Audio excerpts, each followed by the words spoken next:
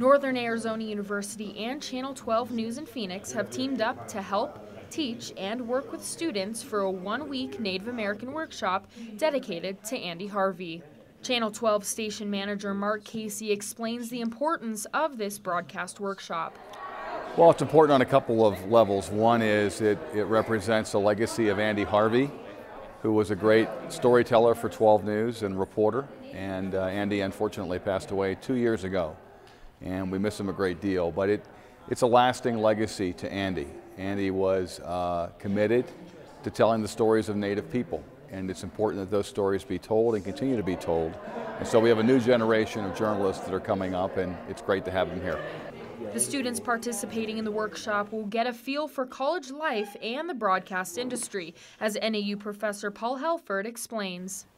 The purpose of the workshop is probably really twofold. One is to give you an opportunity to experience college life. And it's also to give you that voice, to give you the tools in order to tell your own video and audio stories. Learning to tell your stories is one of the main goals here at the workshop.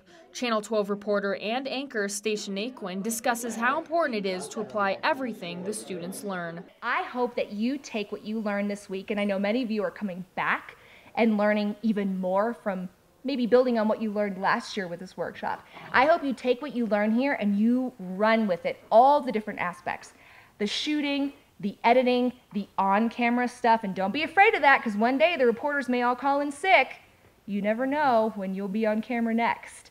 As Andy Harvey was known for telling Native American stories, Mark Casey wants the students to know how important that really is. It's really important for them to understand that they have a critical role in telling the stories of Native peoples. These are stories that need to be told, but aren't necessarily in mainstream media yet.